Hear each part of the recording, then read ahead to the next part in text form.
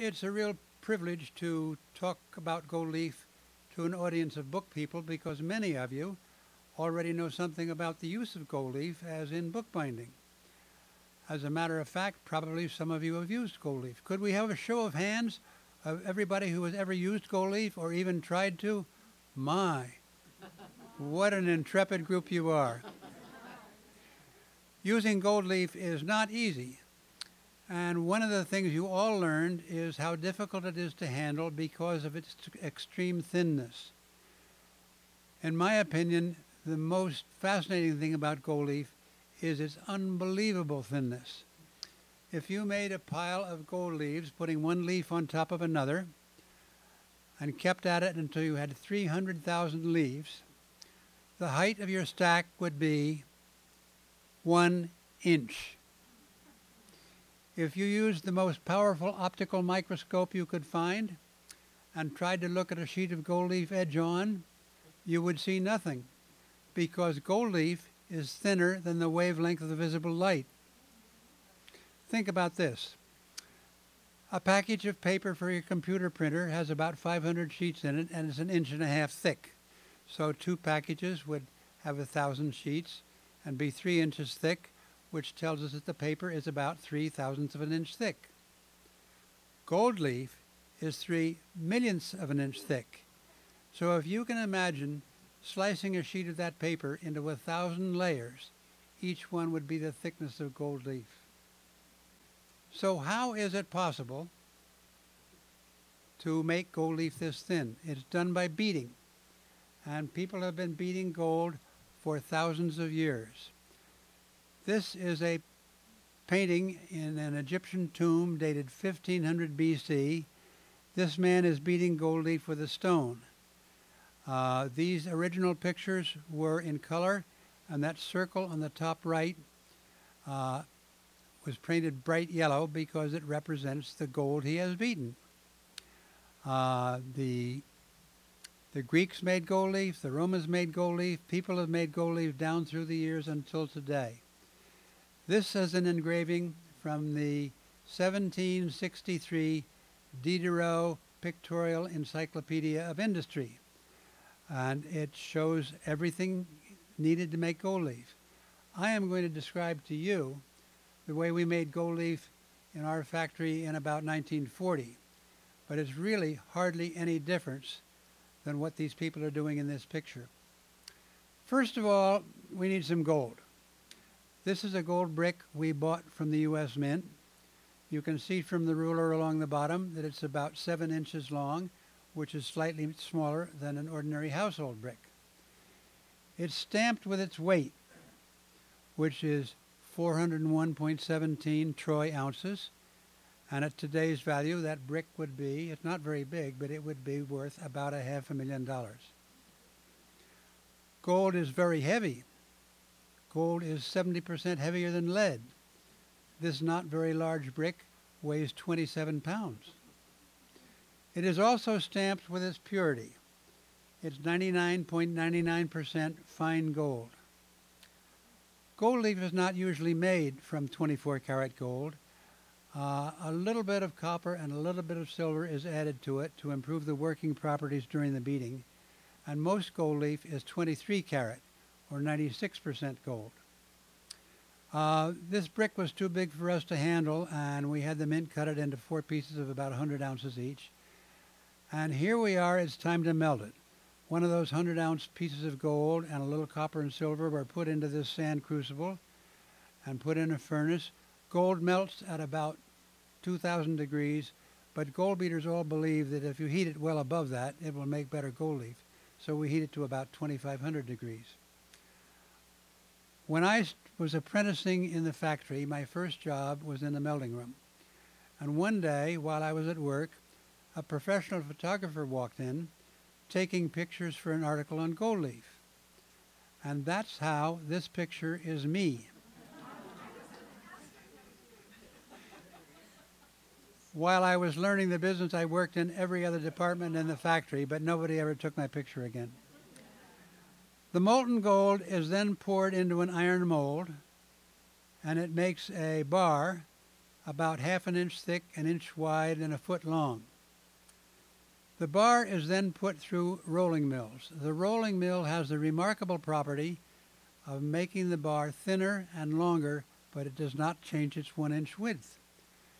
After many, many passes through the heavy rolling mills, what's now a ribbon about 1/16 of an inch thick is put through the finishing rollers, also for multiple times, and we wind up with a ribbon of gold about the thickness of kitchen aluminum foil and a couple of 100 feet long and still only 1 inch wide.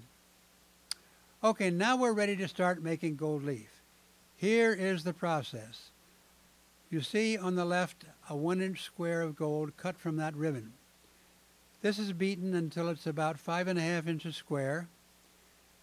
That piece is cut in quarters, and each quarter is beaten until it's 5¾ inches square. Again, it's cut in quarters and beaten until it's almost 6 inches across. From that little 1-inch square, we have made 16 of these leaves. 1 ounce of gold will now cover 175 square feet.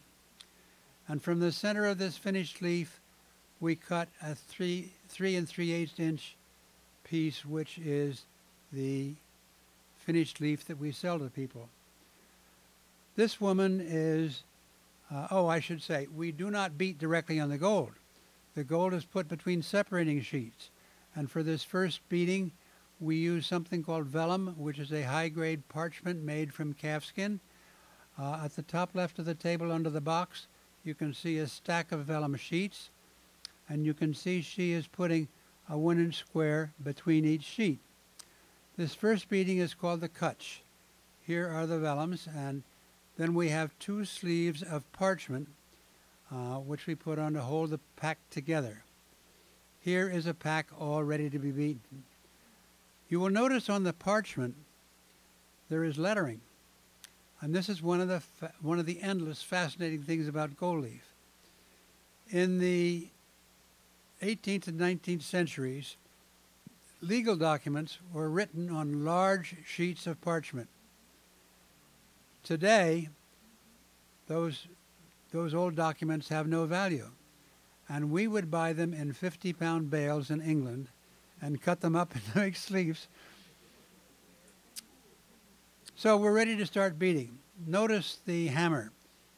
The faces of the hammer are not flat, they are slightly convex. And I've always wondered, and not always, I have recently wondered, why the hammer has 2 faces. Maybe one has more or less convectivity. But by the time I got to worrying about that, I don't have any more gold beaters hammers to check.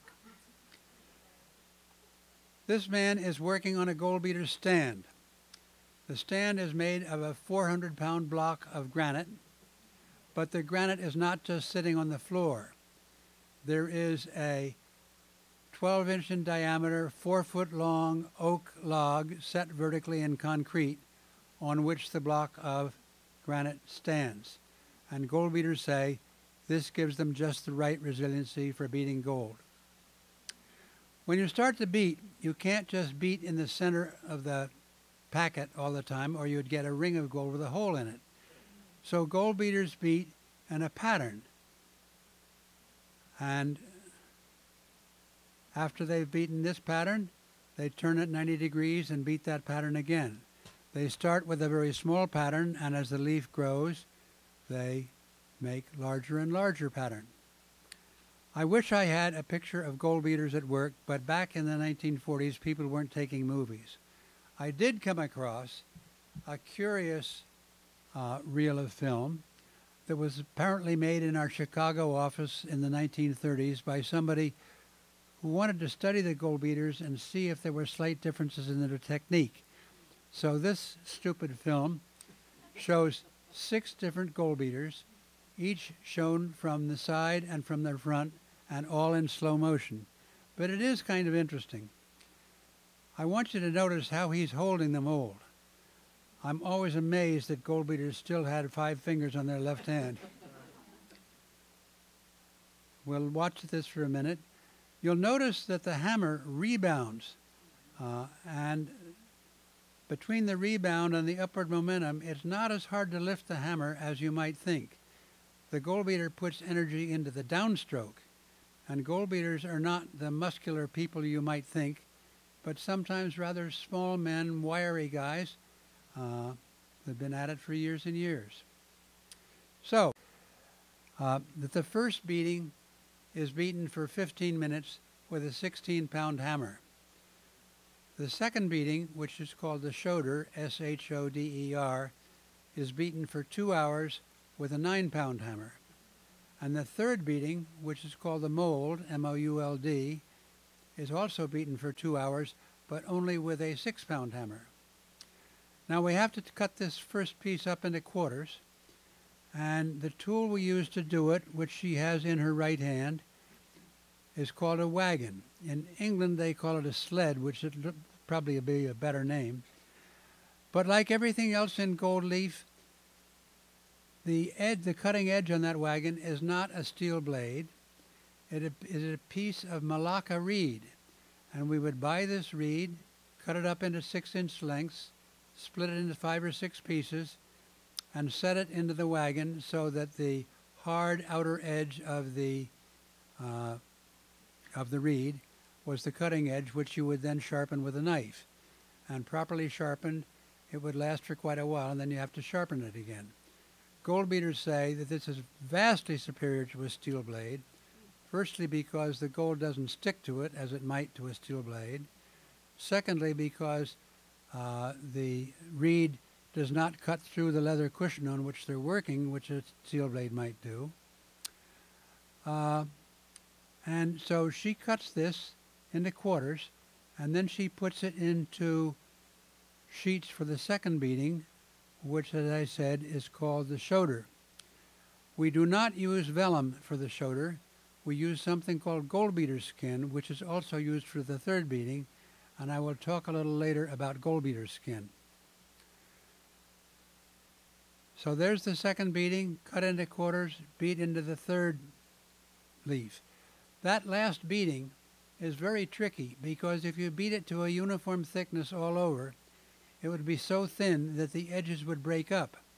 So the beater, believe it or not, beats that leaf so it's a uniform thickness throughout the center, but the edge is heavier so that it doesn't break up. This is one of the reasons it took 10 years as an apprentice to learn to be a gold beater. And then the center is cut out to make the final leaf, and the heavy edge is discarded and reused as gold. This woman is cutting the final leaf out of the center, and then she puts it in books of tissue paper which has been coated with rouge so the gold doesn't stick to it.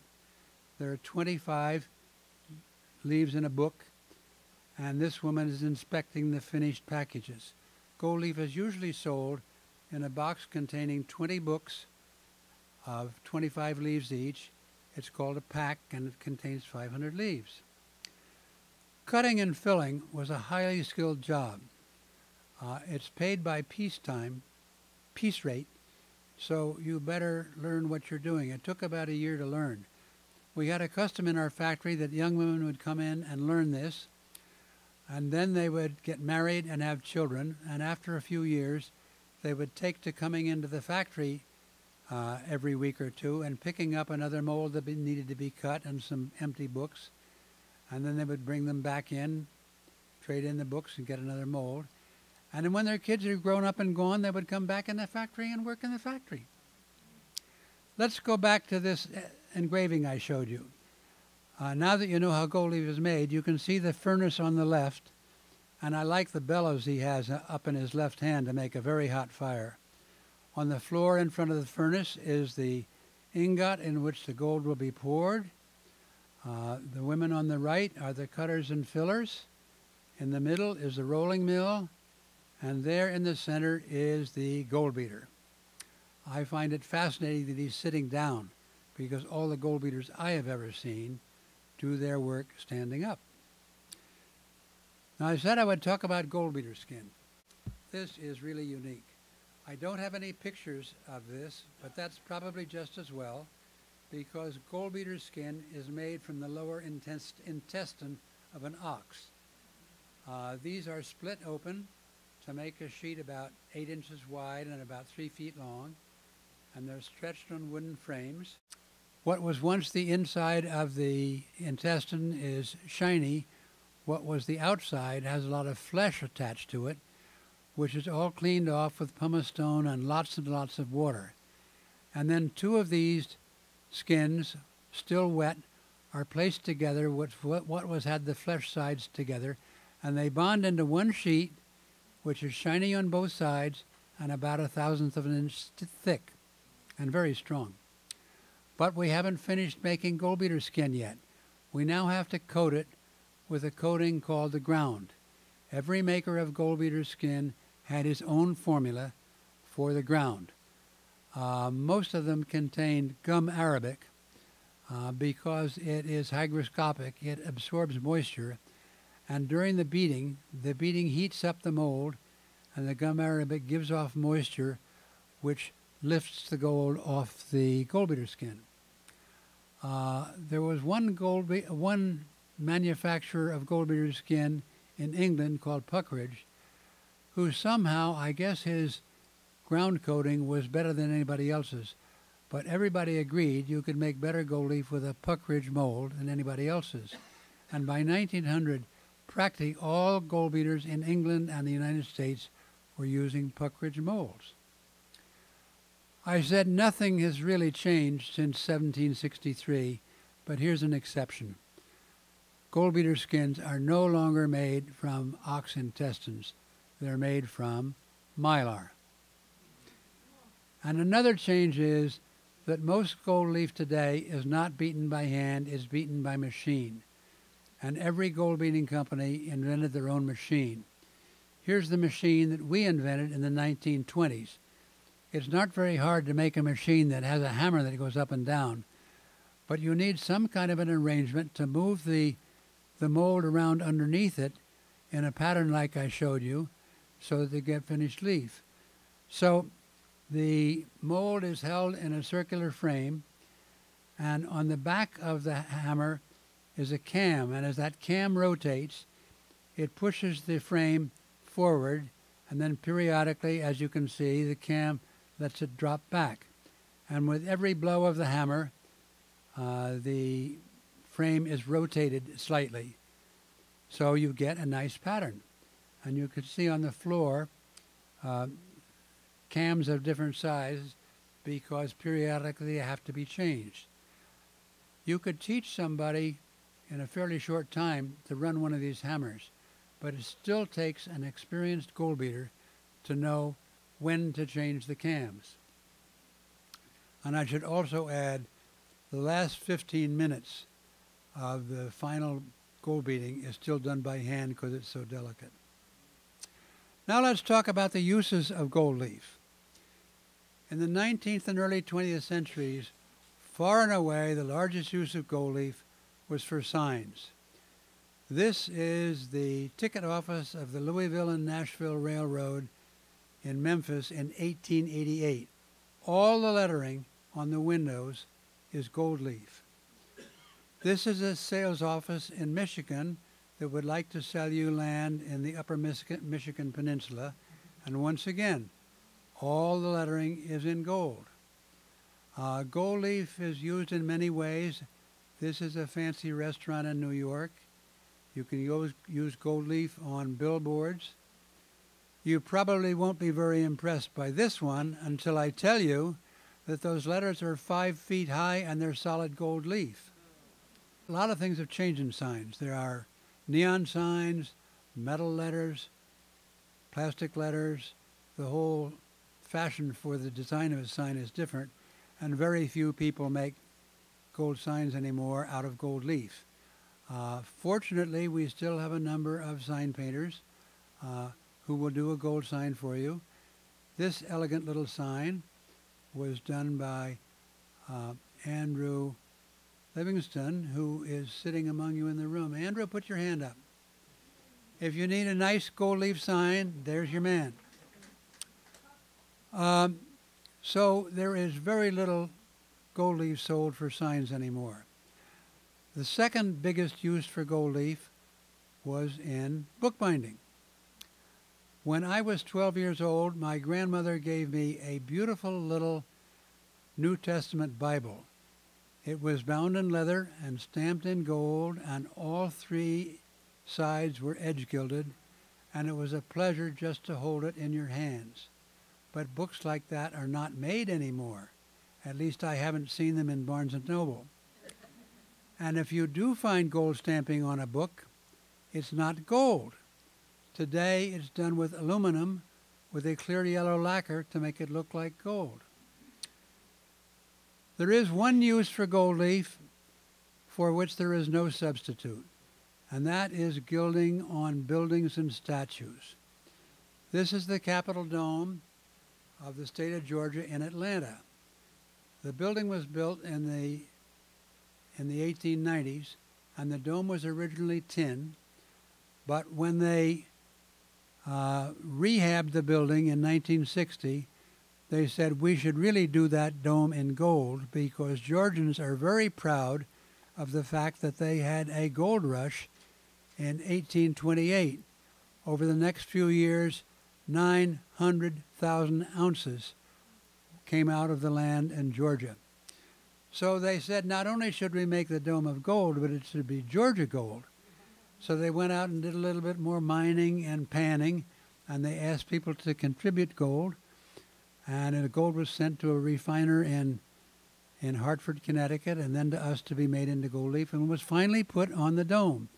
This dome required 8,000 square feet of gold leaf. There are 10 states that have gold Capitol domes in this country. Somewhat surprisingly, our gorgeous Capitol building in Sacramento has a copper dome. But I guess we don't really need to boast. Everybody in the world knows that California is the Golden State.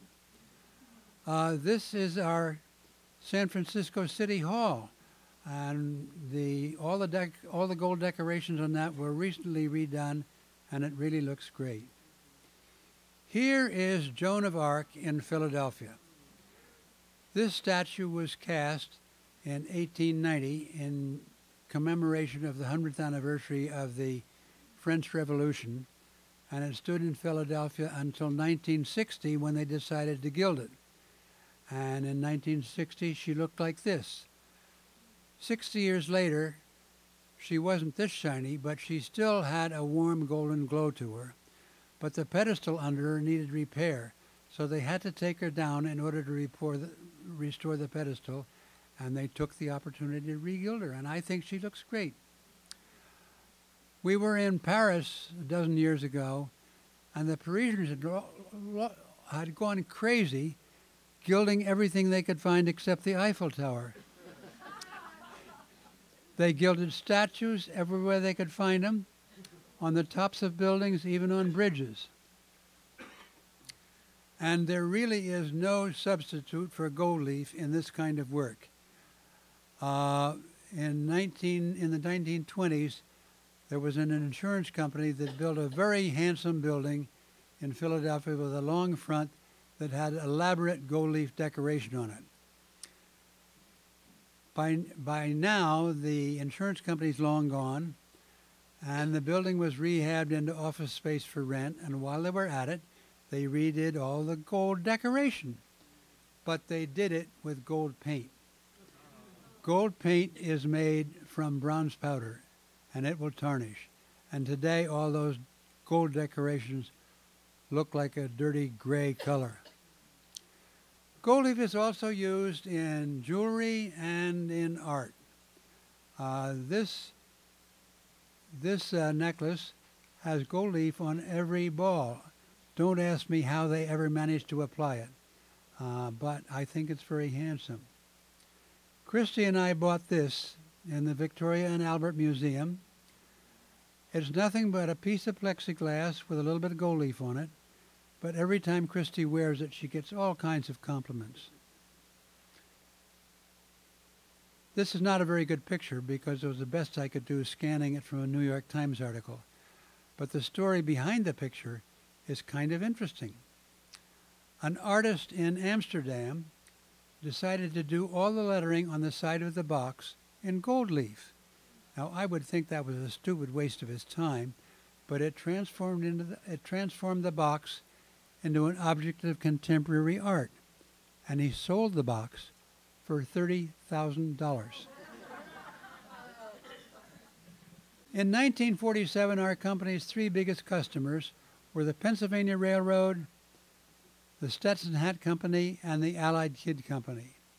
The Pennsylvania Railroad put 5 gold leaf stripes on each side of its new electric locomotives, and they put 1 gold leaf stripe the full length of each side of every passenger car. They used a lot of gold leaf. But I don't need to tell you what happened to railroads, so that's not much of a market anymore. The Stetson Hat Company, every Stetson hat had a silk liner that was stamped with an elaborate gold leaf design. They had a huge factory in North Philadelphia. And one day I was sent to make a delivery to them, and they told me to be sure and wear a cap because Stetson would not accept deliveries from a delivery man who didn't have something on his head. Today the Stetson factory is an empty shell because men don't wear hats anymore. Well, that's not strictly true. Some of them like to wear baseball caps with the visor backwards, but that doesn't help the gold leaf business. Our third largest customer was the Allied Kid Company, who made gold leaf for shoes and handbags and belts. During the war, women's fashion was pretty drab, and after the war, everybody wanted to look as elegant as they could, and there was a big demand for gold shoes and bags and belts. You would even see shop girls on the subway wearing gold shoes to work. And we sold them a lot of gold leaf, but fashions don't last too long, and so that was the end of that business. You can still buy gold leather for a handbag or a shoe, but like the book stampings, it is not gold, it is aluminum, colored to look like gold. In the 1930s, we had 300 employees making gold leaf. By 1968, we were down to a couple of dozen, and we finally decided to stop making gold leaf. Gold leaf is still made in Germany and in Italy. In Germany, for the last 200 years, all the gold leaf made in Germany is made in the town of Fürth, near Nuremberg. And in Italy, all the gold leaf is made in Florence by a company called Manetti, which is at least 100 years old. On the other side of the world, gold leaf is made in Japan. And once again, it's all made in the same town of Kanazawa on the west side of the main island of Honshu. Kanazawa also has a very famous Japanese garden, so it gets a lot of tourists. And one of the gold leaf companies invites you to come in and see how gold leaf is made. They make a very good quality of leaf. They use essentially the same way we do, but they don't use gold beater skin. They use a specially made paper, which, like a lot of Japanese paper, is made out of rice. Interestingly enough, most of the gold leaf in Kanazawa is used in Kanazawa. There are a number of companies making gold screens, which are often covered with gold leaf. And there is also quite an industry making lacquerware. And the lacquerware is often covered with gold. Here's a gold plate, a lacquerware gold plate covered with gold, a teacup, a box, all kinds of shapes. And of course, we can't leave Japan without having a look at the most famous gold building in Japan, the Gold Pavilion in Kyoto. Moving on, here we are in Burma, the land of 1,000 temples, most of whose spires are gilded with gold leaf. Burma has always been pretty much isolated, and they had to invent gold leaf, gold beading for themselves. Like the Japanese, they don't use gold beater skin. they use a special paper, but their paper is made out of bamboo. They use a kind of bamboo that is not hollow, but has lots of fibers on the inside. They cut it into lengths between the nodes, split them open, put them in huge jugs of water, and seal them up for 3 to 6 years. I'm not going to describe the rest of the process because it's too complicated. There were 2 American paper makers who made 3 separate trips to Burma to study how this paper was made, and the book they wrote describes 19 separate steps in making the paper. And then there's the gold beating. They had to invent gold beating. And if someone had told me 20 years ago how they did their gold beating, I would not have believed them. I would have thought they were making it up. But nowadays, tourists travel with video cameras, and they put the results on YouTube. So I'm not going to tell you how the Burmese beat the gold. I'm going to show you. It's utterly fantastic. I don't think they make a very good quality of gold because there's no way these guys could place their blows as carefully as Western gold beaters do. But they're not trying to make the kind of gold leaf we are. Most of the gold leaf they sell is in little packets of 10 pieces of gold leaf about 1.5 inches square, which the faithful buy to apply to statues of Buddha and other important things, which is what keeps them so golden and shiny. And now we'll go to Portugal. We were in Lisbon a few years ago, and we visited an institution that teaches old-time crafts like cabinet making and wood carving and marquetry and bronze casting and, of course, bookbinding. They had the most fantastic collection of tools for embossing books I have ever seen. Every one of these tools has a different design on the end of it. They also had a gold beater, and Christy and I were taken to see the gold beater. And there she is. Her name is Fernanda, and she learned the trade from her father, and in her little shop she does the entire process. Behind her left elbow you can see her little furnace. The round object is the lid of the furnace, which is open, and you can see the sand crucible sitting on the edge of the furnace. She has a rolling mill, which I unfortunately didn't photograph. In this box are the vellum and the gold beater skin. And this is her hammer, which I found fascinating to have only one face. So I was really blown away by this. I think Fernandina may be the only woman gold beater ever to set foot on this earth. And now I'm going to show you that it has nothing to do with gold leaf at all. But since you're all book people, and since you know that folks like to use their computers to design new typefaces, one day when I was Googling the name Hastings, I came up with somebody who had come up with a typeface named Hastings Gold. And here's his ad. He had come across a box of Hastings gold leaf, and he liked the lettering of Hastings and Company, and he designed an entire font, uppercase and lowercase, in the style of Hastings and Company. I found it fascinating because this box was designed in the 1860s, and over the next 100 years we never changed it. But the idea that somebody who had hand-designed a typeface in 1860, 100 years later, somebody would be using a computer to design a font. Here's what it looks like. I don't know about you, but I don't think it's very interesting and not worth all the effort. Last summer, Christy was going through the garage cleaning up, and she came across a roll of 8mm film that was labeled gold beating.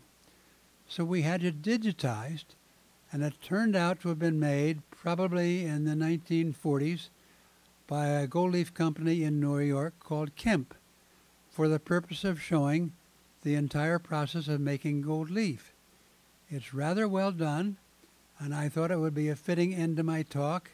So here it is, and I hope you enjoy it.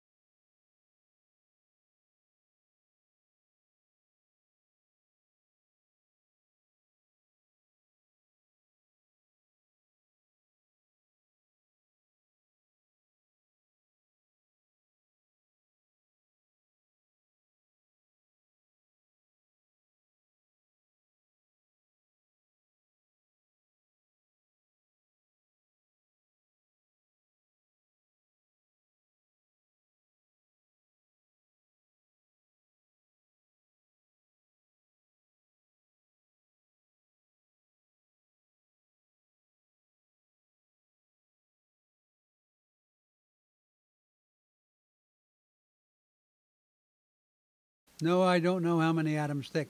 I will tell you something very interesting. It would seem there should be a better way in this modern age to make gold leaf. We tried this. We had a vacuum chamber that creates a gold vapor, and we allowed the gold vapor to condense on a piece of acetate film. And then we dissolved the acetate film, and you'd think you'd get gold leaf. Even if the amount of gold we put on there is 3 times what gold leaf is, it just falls away into powder. There is something about the beating that puts a grain structure into the gold that makes it hold together. Gold will dissolve in mercury. And in the old days, the way you gilded a statue was to paint it with an amalgam of gold and mercury and then heat it to drive off the mercury, and you're left with the gold. And if you can think of anything more unhealthy than that. Actually, you can't measure anything this thin, but there's another way of discovering it. Gold beating is done in lots. We started off with that 100 ounces of gold, carefully weighed, and during the process, any broken leaves or other scrap is saved, and at the very end, all of the heavy outside edges that are cut off are saved, and all the scrap gold is weighed and subtracted from the starting weight, so we know exactly how much gold we use. We also know exactly how many books of gold leaf we made, so we can figure out what the gold content is of each book. And this is a very important thing to gold beaters. It's called the fit. And if the fit is a little bit more, if the fit number is a little bit more than it should be, the beating process is changed to make the leaf a little bit thinner in subsequent beatings. And if the fit number is too small, the beating is changed to make it a little thicker. So that's a very important part of quality control. But it also means that we know exactly how much gold is used from each ounce. As I told you, it's 175 square feet per ounce. And since we know the density of gold, it's easy to calculate the thickness. I don't know. I should say not very much, because the reason for making gold leaf is that you can cover a large area without using very much gold. So I would say that as a generalized rule, the value of gold in gold leaf compared to the cost of making the gold leaf is about equal. Back in those days, a book of gold leaf sold for about $2. Today it's like 40.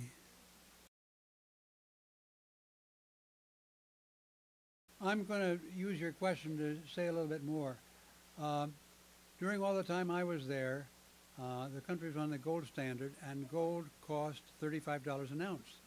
And that was a big advantage, because in many businesses you have to worry about the variations in your cost of raw material. But it only cost us $35 an ounce. That's what we knew it was going to cost us. Yes, we had a license to use gold, and we bought it from the mint. And no, I don't remember anybody ever coming in and inspecting us. First of all, the gold leaf is held on by something called gold size. If any of you have ever painted your boat, the varnish you use on a boat has a lot of oil in it, and it seems to never dry. And if you put even more oil in it, you make a long oil gold size. And that is painted on a section of the building, and it has to be left overnight to dry to the proper point of tackiness. And then you put on single sheets of gold leaf. Of course, if it's a little windy, that's kind of hard to do. So one of the things we sold, we would take squares of tissue paper and lay a square of gold on it and press it together, so the gold leaf was held on the tissue paper. And you would lay that onto the size and peel the tissue paper away. No, there's really only one quality of gold leaf, except the very, very best gold leaf is called glass gold, and it's used for, like that little sign I showed you, gilding on glass. A, no, there was no OSHA. B, everybody was very careful. And C, I don't know of anybody As I said earlier, I don't know of anybody with any gold beaters with fewer than 5 fingers on the left hand. Not that I know of.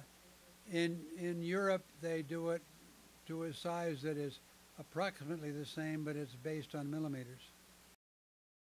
Yes, there are Egyptian mummies, and they used to put gold leaf on the mummy cases, and sometimes they would put it on the mummy itself, and if you go to the British Museum, you can see those. Good question. I don't know how often we replace the vellum, but the gold beater skin could be used for probably 100 or more beatings, and then it was not quite as good quality, so instead of using it for the mold, which was the last stage of beating, it was used for the shoulder, which is the second stage of beating. I guess that's it. You're a very attentive audience. Thank you.